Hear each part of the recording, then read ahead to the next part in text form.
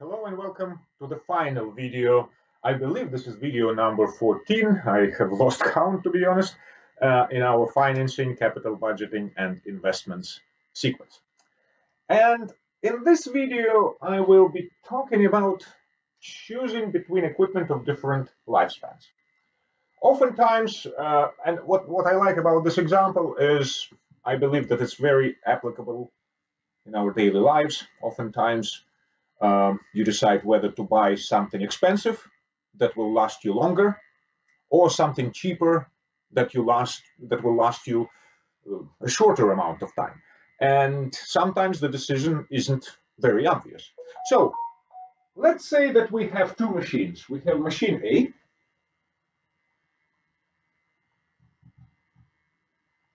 that will cost you $15,000 to buy,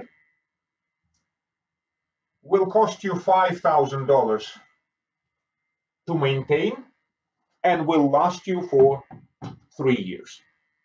And then you have machine B.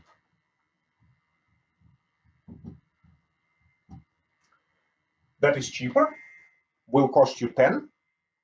Well, since it's cheaper, it will cost you a little bit more to maintain it. But it will only last you for 2 years. Well, the question now is, which machine do we choose? And also, since all the cash flows need to be discounted, we assume a discount rate of 6%. I'm just using a textbook example.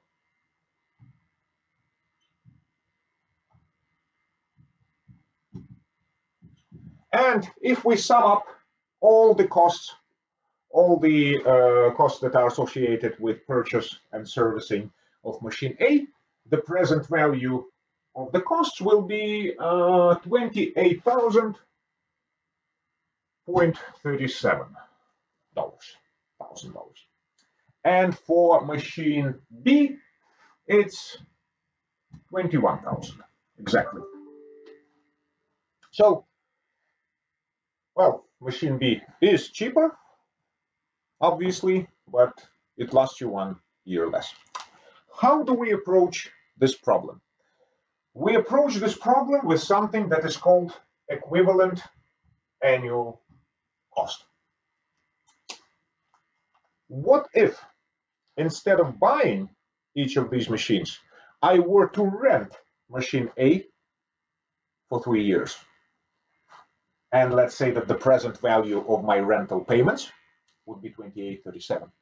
Again, with machine B, what if, instead of purchasing it, I were to rent it for 2 years?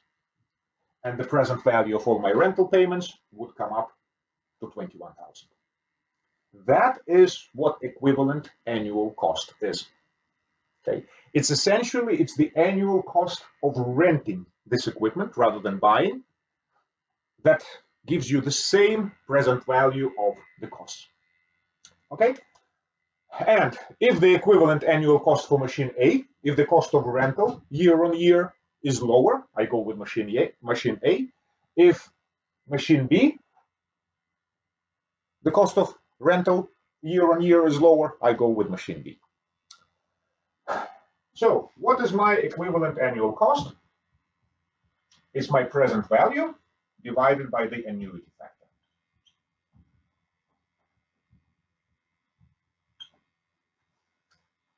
Okay, and we will be going through this computation in class because it's quite a convoluted computation. The annuity factor is given to you on page 28 of this textbook, or you can just Google it.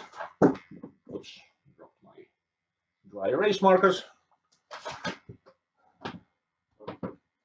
The formula is 1 over R minus 1 over R, 1 plus R to the T.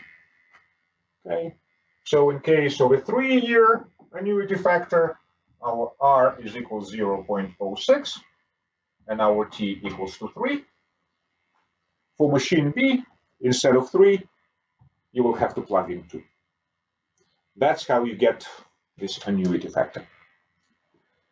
And if you go through this computation, and we will be going through this computation in class, what you will get is this. For machine A, the equivalent annual cost is 10.61.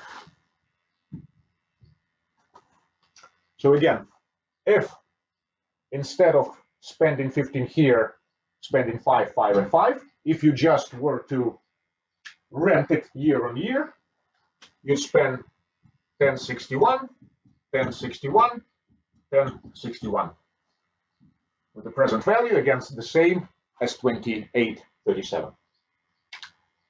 For machine B, equivalent annual cost is, what is it? 1145.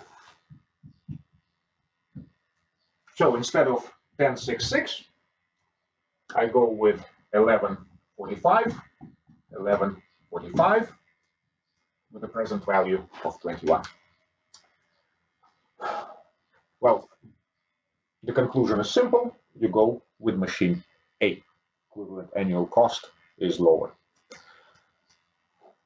Even though the computation process here is convoluted, the concept of equivalent annual cost is extremely useful because it allows you to compare projects, equipment, investments of different lifespans. Again, the idea being, instead of buying, you rent it year on year. Thank you very much for listening. Again, this is my final video, at least final video that I have planned. And I hope you have enjoyed the videos, and I will see you later.